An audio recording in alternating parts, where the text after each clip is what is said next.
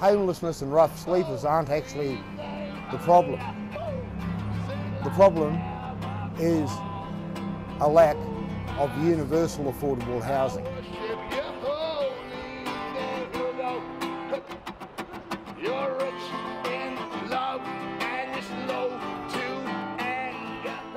We have between 39 and 45 people sleeping here on any one night. As far as food goes, we have probably 420 to 450 a day eating here at least once. We started it on December the 17th, and we started it with urgency at about 24 hours notice, in particular because we were being told that by women who sleep on the streets that they no longer felt safe, and in particular because they were waking up to guys trying to sleep with them.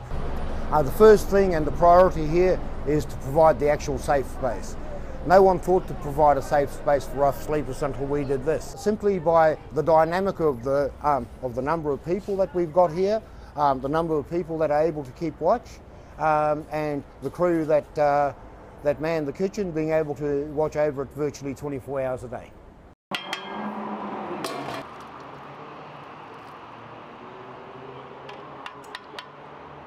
You know, there are a whole lot of new services that we provide. For instance, people are able to leave their gear while they go to job interviews, work for the dole, other interviews that they need even to check out new houses. Now, let's paint this little picture for you, right?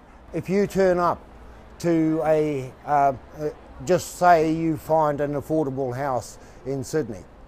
I haven't seen one for quite some time, but just say you found one. Say you turn up with all the other prospective tenants, and you're the guy with the swag and you've got all your bags on you and all that. What do you think the landlord's going to say?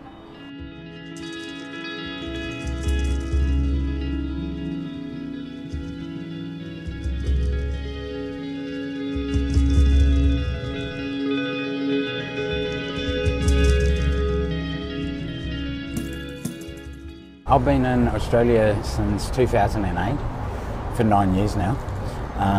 When I first left New Zealand, I went to Brisbane and I was in a relationship, and my relationship fell apart. And that's when my life sort of went on a spiral and went downhill. So I moved from Brisbane to Sydney.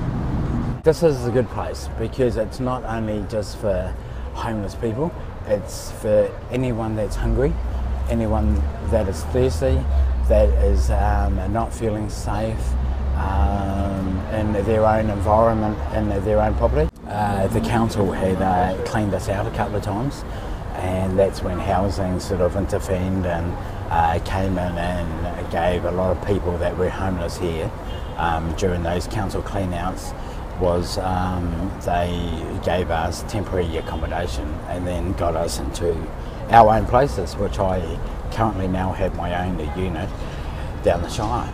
We contacted the New South Wales Department of Family and Community Services for a comment.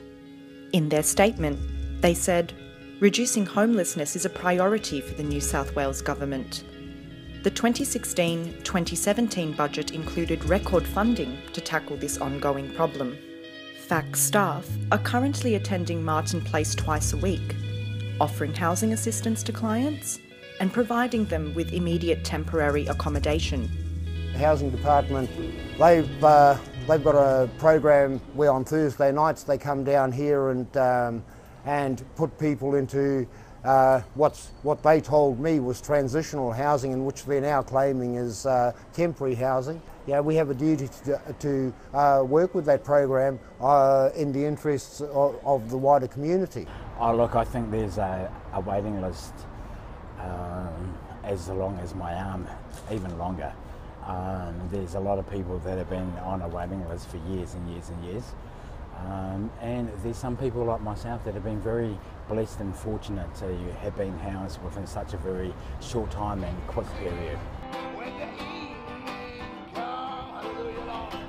The difference between what people are earning and what people have to pay for accommodation is going to increase. So the bar at which the poverty line kicks in is rising. You know, what we're aiming for is the day when we have universal affordable housing.